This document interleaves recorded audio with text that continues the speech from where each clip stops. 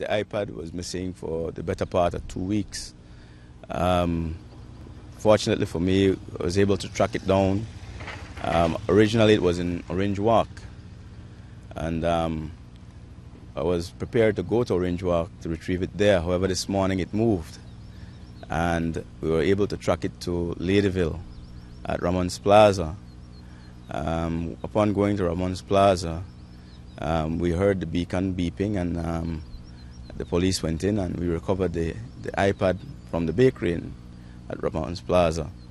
So presently we have the person that was there detained to find out really and truly what actually happened. When we got to Ramon's Plaza, I waited for the police to come because I didn't want to go in there alone.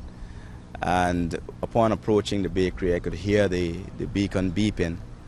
And when we got inside, there was resistance. The lady didn't want us to go where I heard the beacon.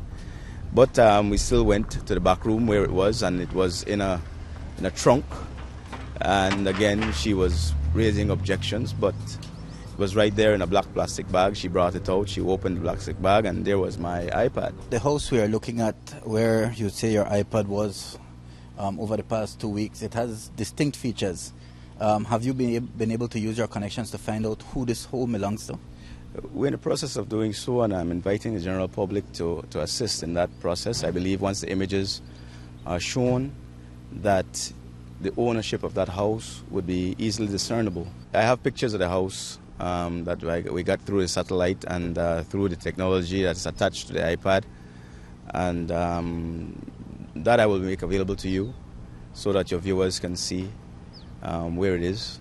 The iPad was in lost mode, so I'm not sure if the persons who had it were able to access it and access the information on it, but I will know that soon enough.